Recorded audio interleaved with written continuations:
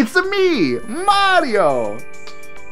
Oh boy. It used to be that if you wanted to play Mario Kart in virtual reality, you had to go to Japan or the UK. Well, not anymore.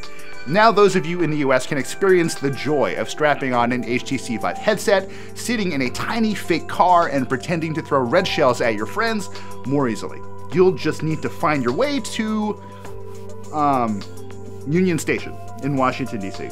And we're being serious here. You actually need to go to a train station / mall hybrid to pretend to drive a go-kart.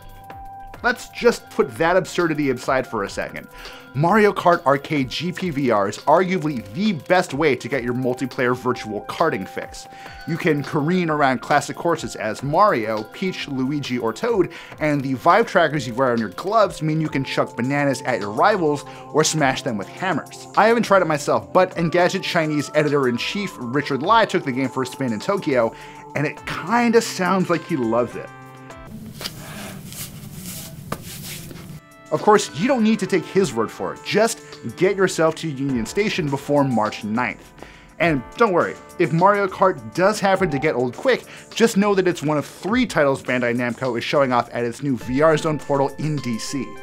If you really wanted to, you could also put in some time with a pretty awesome looking mech combat sim called Argyle Shift, or with Ski Rodeo, a game whose name probably says it all. A brief stint in each game will set you back $8, which obviously doesn't include the cost of the Amtrak ticket us out-of-towners will need to get to Union Station in the first place. Whew. We'll see you tomorrow with more Engadget Today.